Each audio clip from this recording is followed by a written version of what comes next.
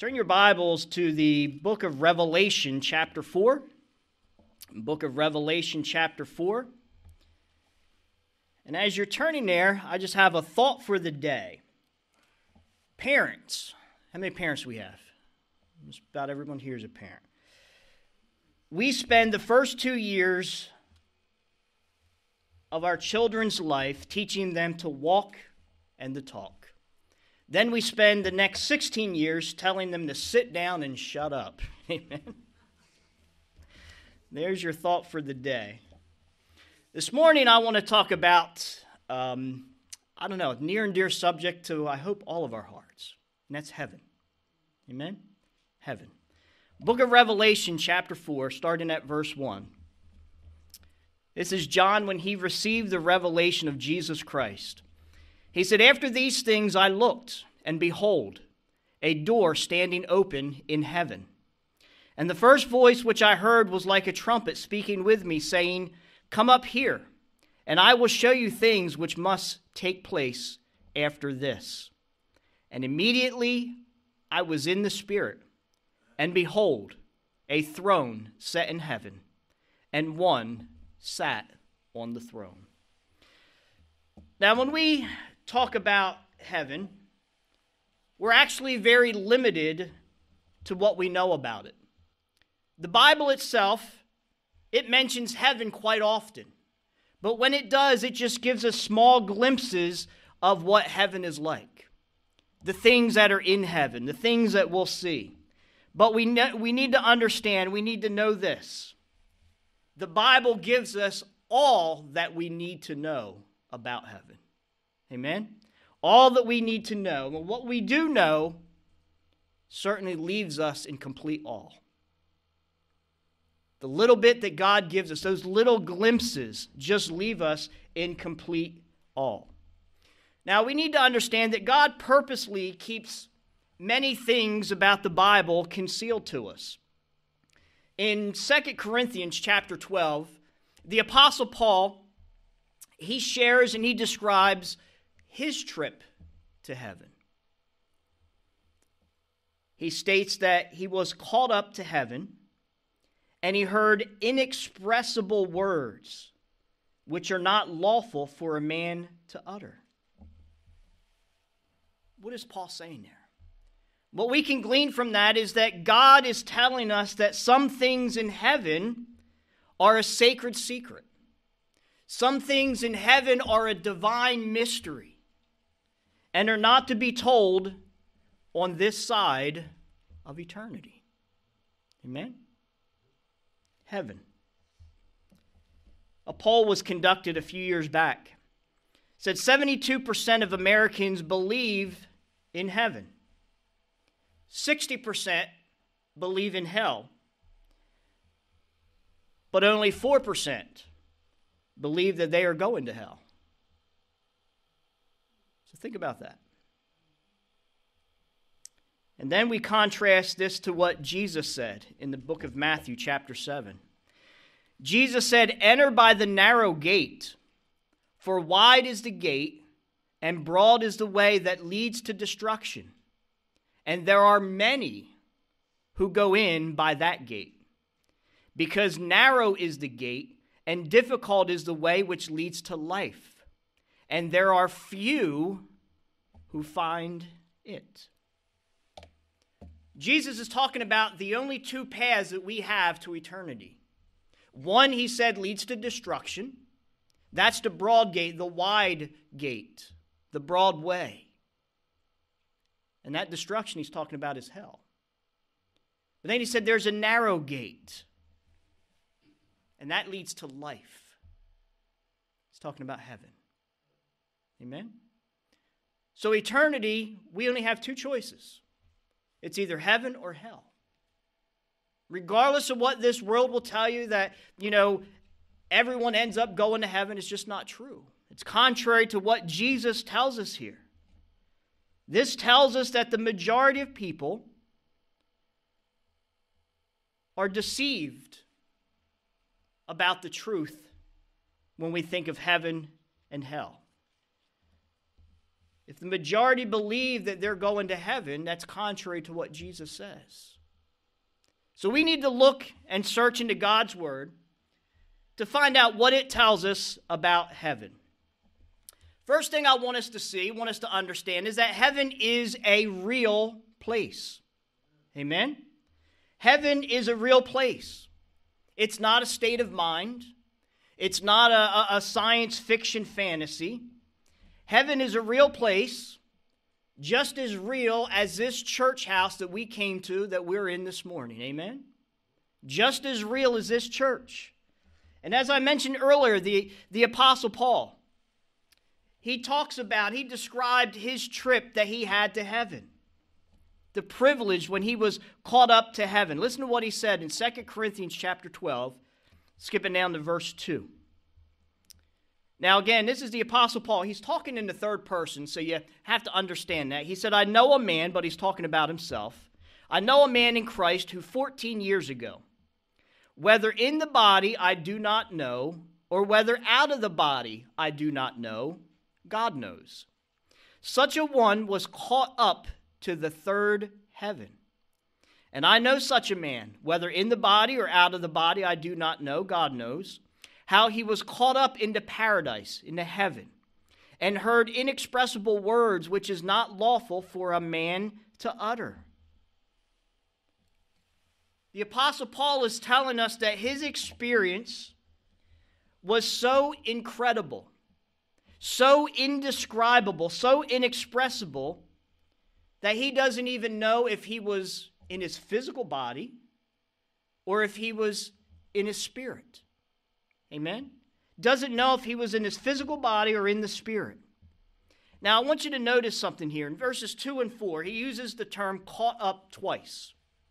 He said he was caught up to heaven. He was caught up to paradise. Heaven is a real place. Which direction was he caught? Up. Amen? Heaven is a real place, and it's up from the earth. It's up from us. Now, some critics, they've tried to,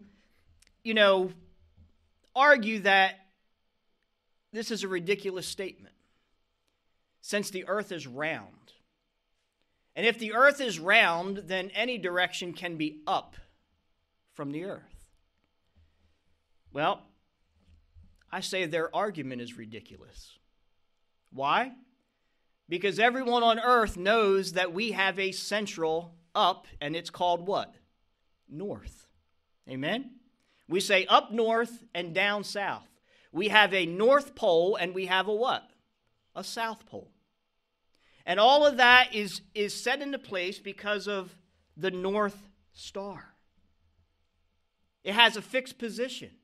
The North Star doesn't move. It's fixed. And we know that. Scientists know that. They've studied that. They've looked at that. And that North Star is a fixed position. It does not move. Isaiah chapter 14.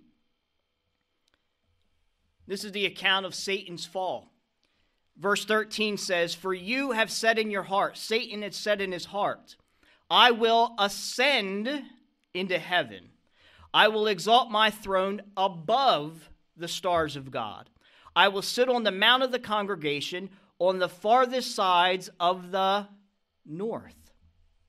Leviticus chapter 1, verse 11. He shall kill it on the north side of the altar before the Lord. Where's the Lord? Up in the north. Heaven is up. Amen? Apostle Paul said he was caught up. Now, another note in verse 2. He said he was caught up to the third heaven. So what does that mean? What is the third heaven? What are the other heavens? Well, making it simple. The first heaven is what we see when we look up into the sky in the daytime. Amen? That's our atmosphere. The second heaven is what we see when we look up into the sky at nighttime. Amen? That's the stars, the planet, the moon, Those things, that's our, the atmosphere, the stars and the planets. Now, the third heaven, simply put, this is God's dwelling place. The very heaven that we're talking about today. The heaven that most of us talk about when we die. If we're saved, if we're born again, if we know Jesus Christ, then we will go to heaven. That's the third heaven. That is God's dwelling place. Someone once said, the first heaven we can see by day. The second heaven we can see by night. The third heaven we can see by faith in Jesus Christ. Amen. Beautiful, beautiful saying. So heaven is a real place. When the saved leave this old ball of dirt, they need something. They need a place to put their feet upon. Amen. The Bible tells us that place is heaven. Second thing I want us to see, heaven is not only a real place, but heaven is also a homecoming place. Amen? A homecoming place.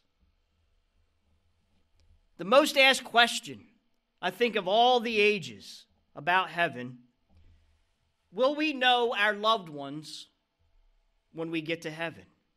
Will we know our loved ones when we get to heaven? 1 Corinthians chapter 13, verse 12 says, "For now we see in a mirror dimly, but then face to face. Now I know in part, but then I shall know just as I also am known." The Apostle Paul here, when he's talking about then, he says now and then. Now is today in the present. Then he's talking about in eternity. He's talking about in heaven. Amen? In heaven. Now we know in part, but in heaven we will see the whole picture. Amen? We'll see it exactly as God sees it. He's referring to when we are in heaven. The real question is not, will we know our loved ones in heaven? The real question is, do we really know them now? Amen? How well do we really know them? How well do we know our loved ones? Do we know them now? The real answer is no, not really. Amen? We see each other on the outside. We communicate with each other. We know what the other person shares. But we really don't know what's in each other's hearts deep down inside. In the Old Testament, God sent the prophet Samuel to the house of Jesse to anoint the next king over Israel. When Samuel looked upon Eliab, who was Jesse's oldest son, Samuel thought, here's the next king. Eliab was very stately, tall, held himself right, very noble. And Samuel thought, this is the guy. But God told Samuel, he says, Samuel, don't look upon the countenance. Don't look upon a person's outward appearance, nor on the height of his stature. God declared that mankind looks on the outward appearance, but God looks on the inside. God looks upon the heart. Amen? When King David, he had a child with Bathsheba. When that child became very, very sick and was almost dying, David mourned, and he wept, and he prayed, and he fasted. But eventually the baby passed away. David then declared, he said, listen, he said, I cannot bring him back. I cannot bring my child back. He said, but I can go to him. Where was he talking? He's talking about in heaven. Amen. He knew he couldn't bring his child back, but he also knew if he was a child of God, if he trusted in Jesus Christ, then he could also go and see his child in heaven. In Genesis chapter 35, verse 8.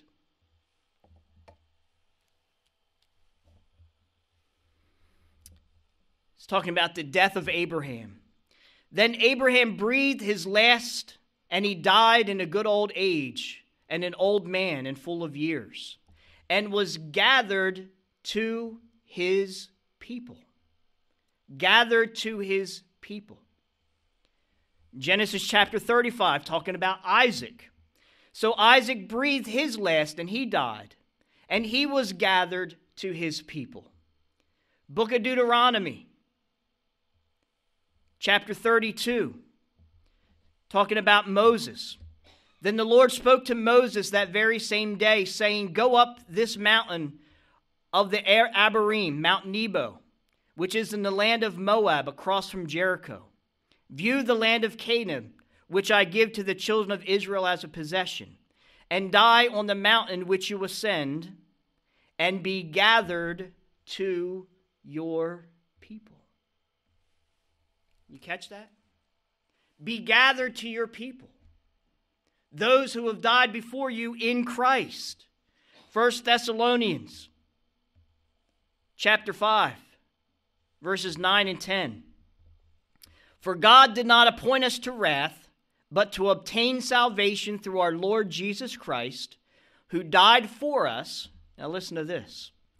That whether we wake, whether we are awake, whether we are alive or sleep or die in Christ, we shall live together with him.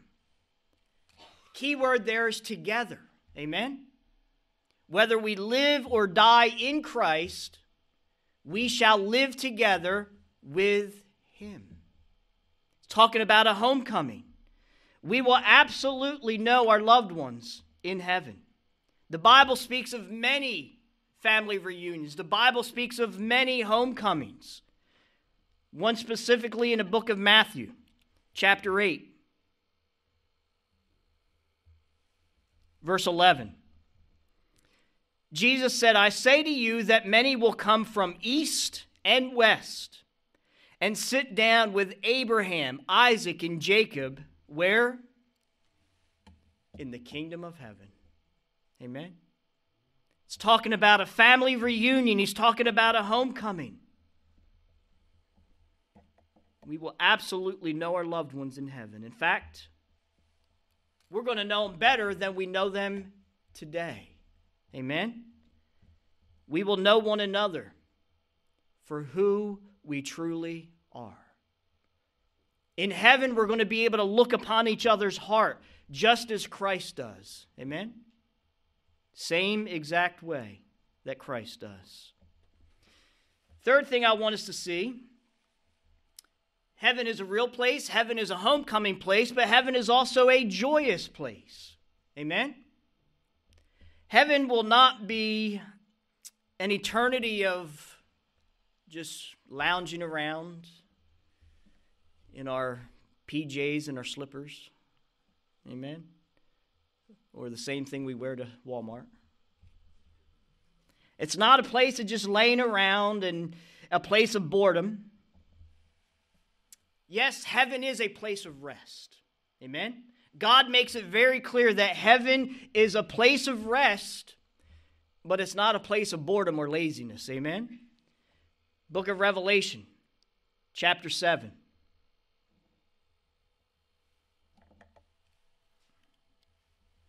Verse 15. Therefore they are before the throne of God. It's talking about the saved. And serve him day and night in his temple. And he who sits on the throne will dwell among them. Listen. Some of the greatest joys in my life were when I was serving the Lord. Amen? The greatest joys in my life is when I was serving the Lord. And what is the greatest way that we serve the Lord? Serving who? Each other. Amen? You want joy in your heart? Serve one another. The greatest joys I've ever experienced was serving one another.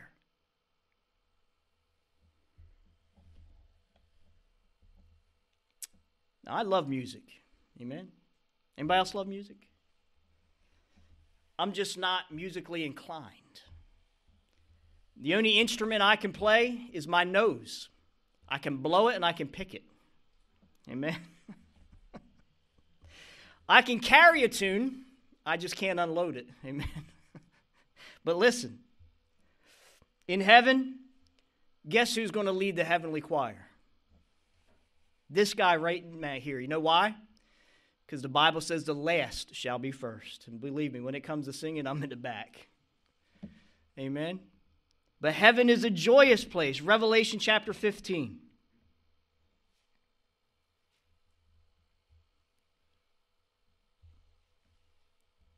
Starting in verse 2.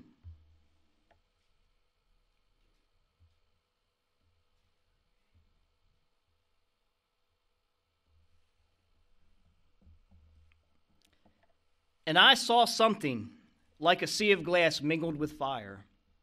And those who have the victory over the beast, over his image, and over his mark, and over the number of his name, standing in that sea of glass, having harps of God. I'll learn how to play the harp too. They sing the song of Moses, the servant of God, and the song of the Lamb, saying, Great and marvelous are your works, Lord God Almighty. Just and true are your ways, O King of the saints. Who shall not fear you, O Lord, and glorify your name? For you alone are holy. For all nations shall come and worship before you. For your judgments have been manifested. Listen, when we're in glory, we are going to sing, we're going to rejoice, we're going to praise, we are going to serve our Lord and Savior Jesus Christ forever. Amen? Heaven is an absolute place of joy. Next, I want us to see that not only is heaven a joyous place, but heaven is also a perfect place. Revelation chapter 21, verse 4.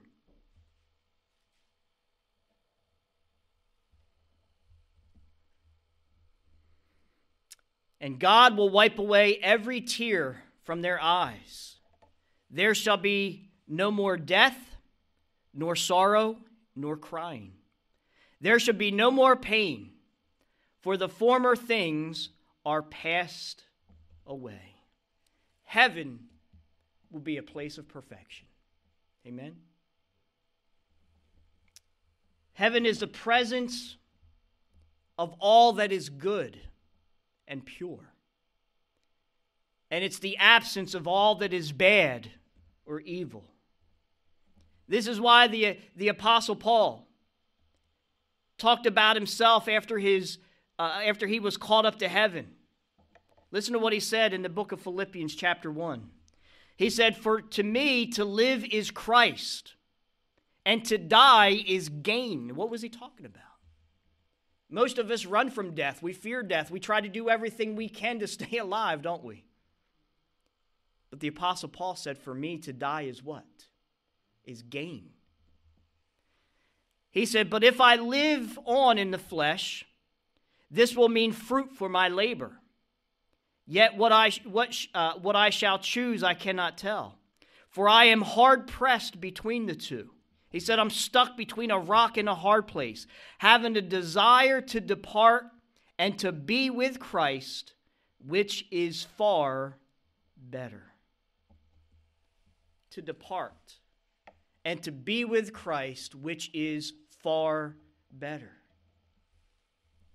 Heaven is all that the loving heart of God would desire. And we think of the love of God. It's a love that gave his only begotten Son in exchange for our life. Amen? It's an unconditional love. Heaven is all that the inexhaustive mind of God could conceive, and all that the almighty hand of God could create. Heaven. 1 Corinthians 2:9.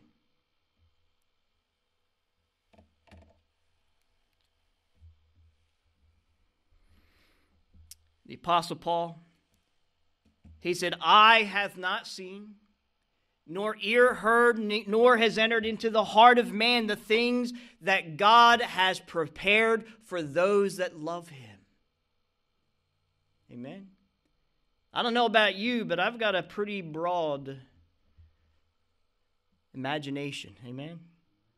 God says we can't even imagine the things he has prepared for us in glory. Just consider all the beauty. I want you to think about that. Just consider all the beauty that we have in this world. The mountain ranges, the streams, the waterfalls, the sunsets, the sun rises, my wife, brownie points. Think of all the beauty that we have on this earth. And yet, this world is dying. This world is in decay. This world is marred and corrupted by sin. And yet we still have all that beauty in it. Imagine what heaven looks like in its perfection. Its uncompromised, flawless, pure perfection. Its beauty and its majesty.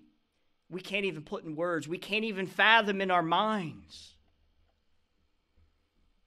The only thing we can do is we'll just have to see it to believe it. Amen. We have to see it to believe it. Now, there's one other thing I want us to understand when we're talking about heaven. The greatest thing about heaven is not what it looks like or where it's located. Amen.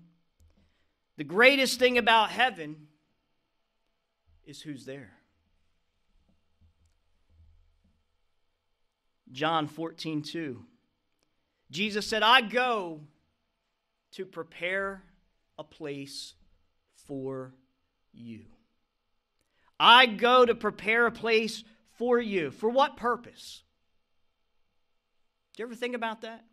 It's a beautiful, beautiful chapter in the Gospel of John, one of my favorites.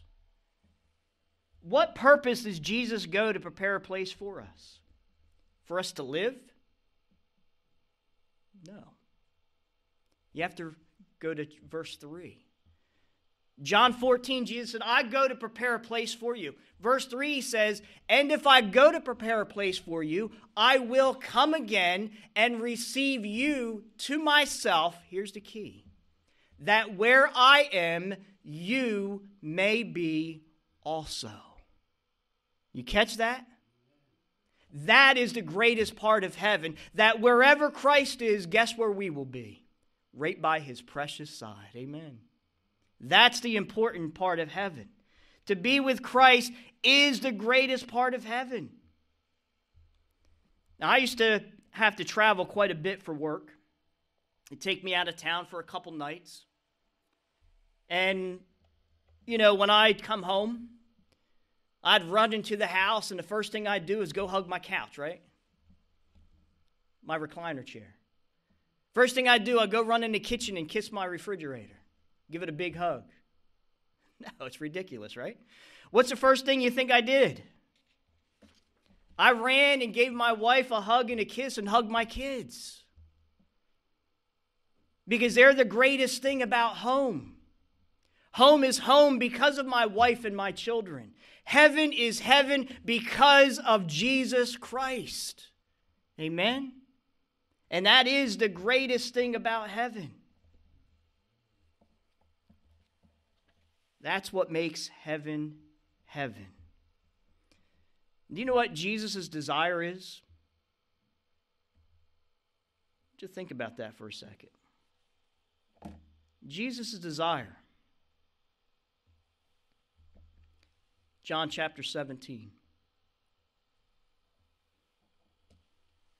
Listen to what Jesus prayed.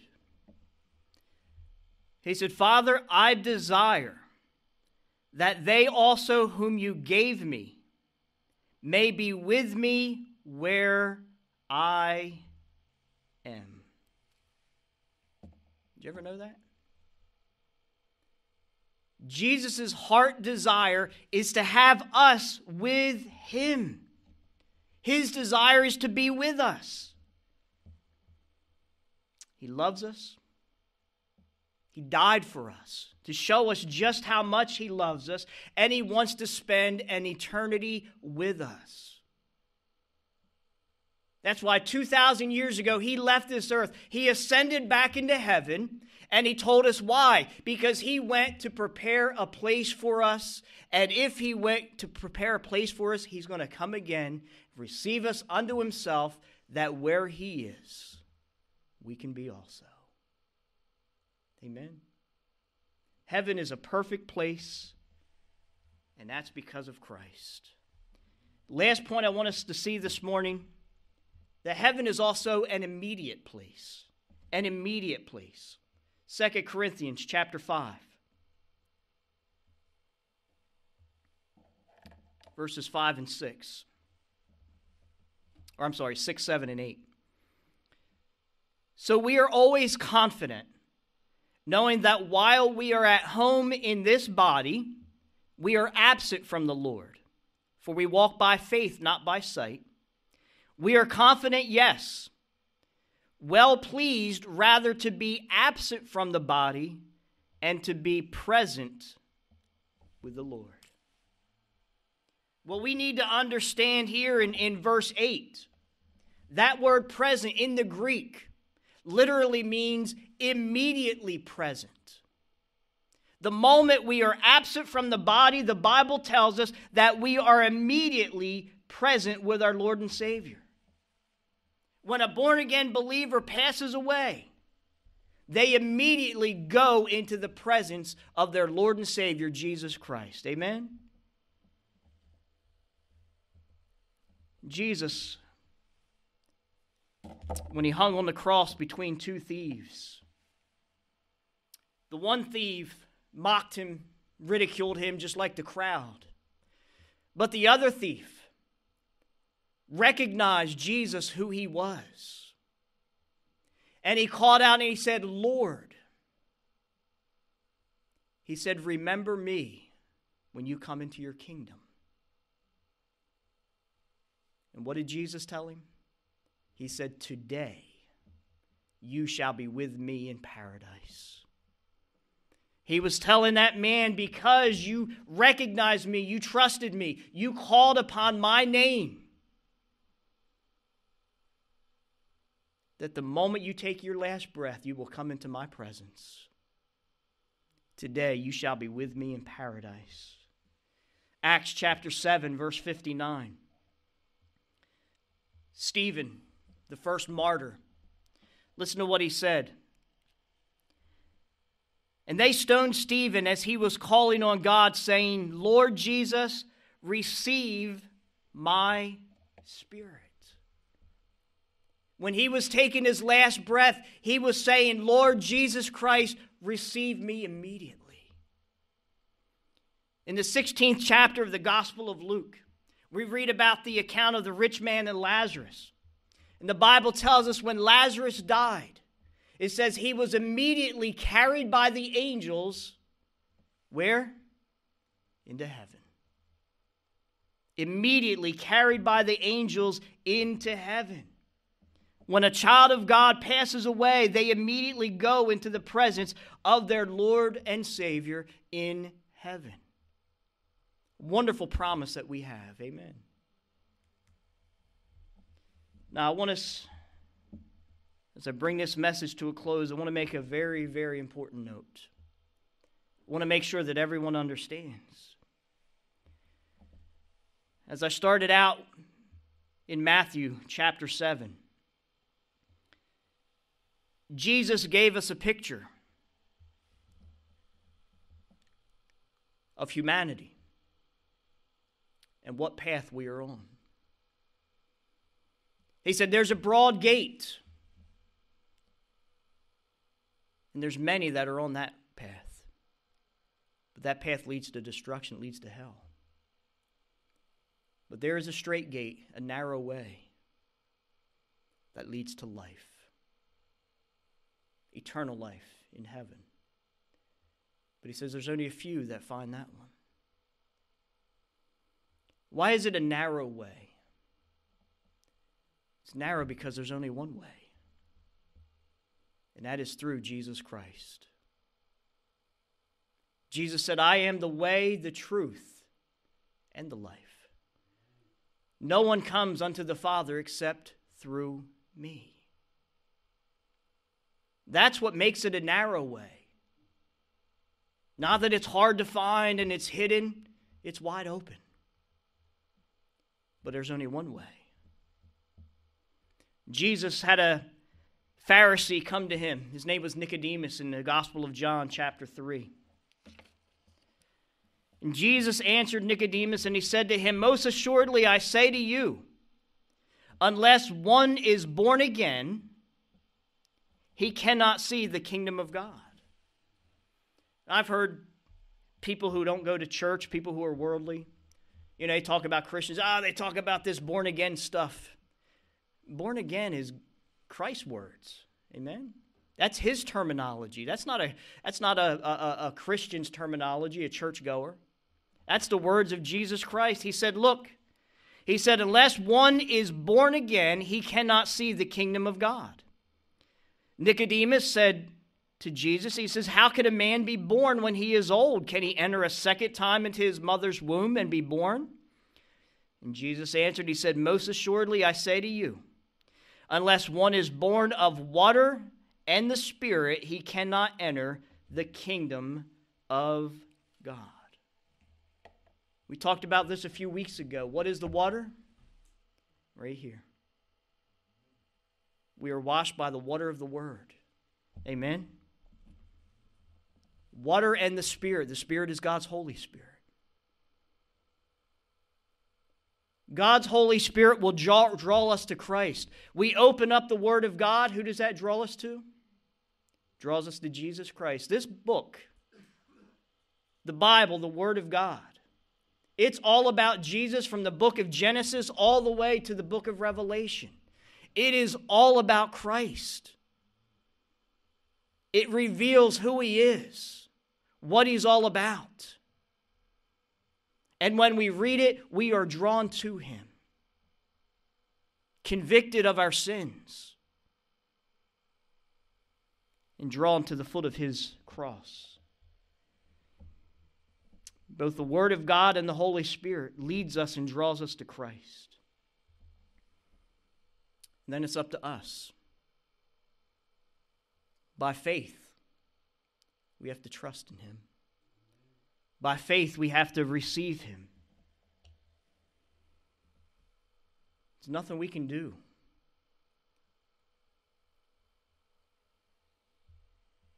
It's not about being a good person. It's not about doing good things to earn our way into heaven. There's nothing that we can do. Christ has done it all.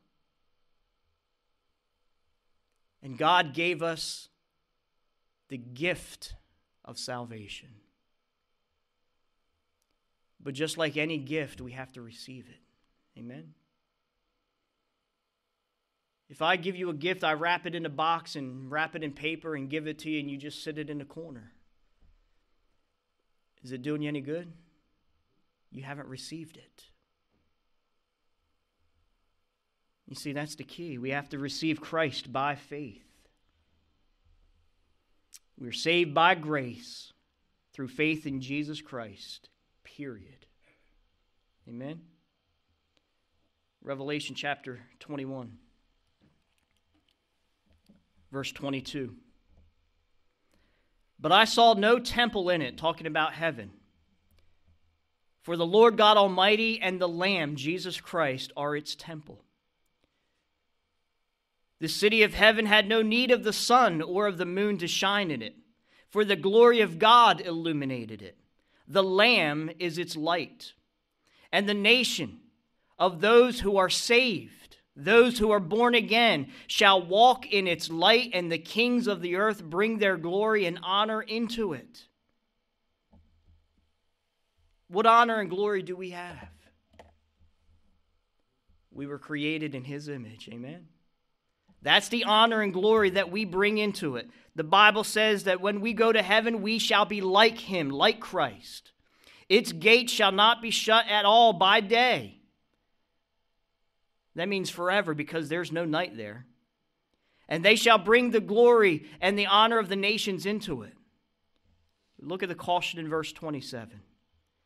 But there shall by no means enter it anything that defiles or causes an abomination or a lie, but only those who are written in the Lamb's book of life. You see, all this talk about heaven, we need to understand only those that are born again are going to be there. So what about those who are not found written in the Lamb's book of life? Those who aren't saved, those who aren't born again.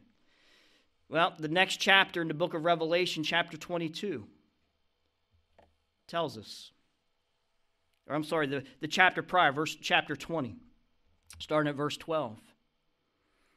Again, John received this revelation. He says, "And I saw the dead, small and great, standing before God, and books were opened. And another book was opened, which is the Lamb's book of life. And the dead were judged out of this book. Then death and hell were cast into the lake of fire. This is the second death. And anyone not found written in the Lamb's book of life was cast into the lake of fire." That is the eternal lake of fire. That is Gehenna hell. The Bible makes it very clear. If you don't know Jesus Christ as your personal Savior, if you are not born again, if you are not saved, if your name is not written in the Lamb's book of life,